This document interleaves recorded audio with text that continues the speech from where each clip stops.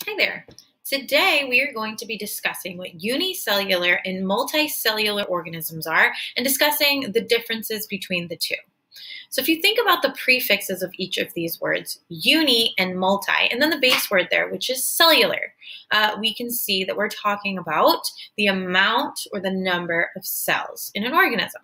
So let's talk about what a unicellular organism is versus a multicellular. So a unicellular, again, uni meaning one, cellular meaning related to cells, is an organism that is made up of or consists of only one single cell. So that means that that single cell is the entire organism.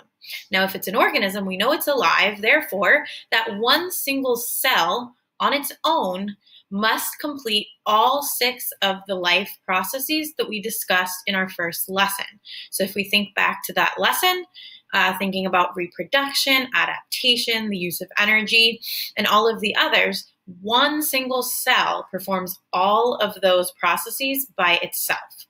These organisms, as they are made up of only one single cell, tend to be very, very, very small in size and not very complex, meaning pretty simple organisms. So as we go through the lesson, we're going to look at some examples of these, but you can think about bacteria as an example. So can be very dangerous to us, but is very, very small. It's actually microscopic. We can't see it with our eyes.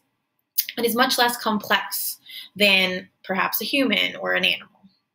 Now, thinking about human or animals, that leads us to a multicellular organism. So you guys have probably already thought in your head what a multicellular organism must be. Multicellular simply means that it's an organism made up of multiple or more than one cell. In a lot of cases, think of yourself or a plant or an animal, we're talking about many, many, many, many, actually millions or billions or trillions of cells, depending on what kind of organism we're talking about. So again, multicellular just meaning it is made of more than one cell. This also means that there are different types of cells within that organism to perform different life processes. So with these organisms having multiple cells and multiple types of cells, they're able to have specializations or cells that perform different specialized functions.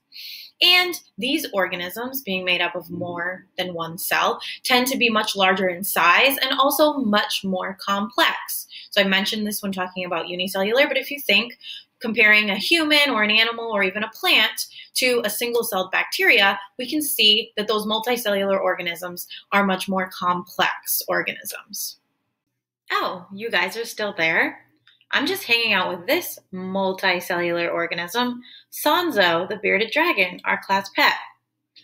So now that we've talked about unicellular versus multicellular organisms, let's talk about how we are able to actually see cells.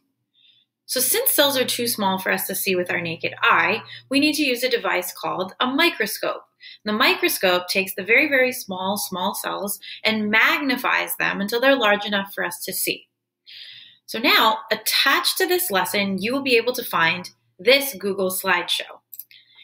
In the Google slideshow, you will find several examples of magnified images of cells from under a microscope. You will find several examples of different unicellular organisms, as you can see, as well as different examples of cells from multicellular organisms, including humans, plants, and animals. What I'd like you to do now is take a moment to go and open the Google slideshow and take a closer look at all of our magnified examples of unicellular and multicellular organisms. Take a look at what the cells of all the different organisms look like under the microscope.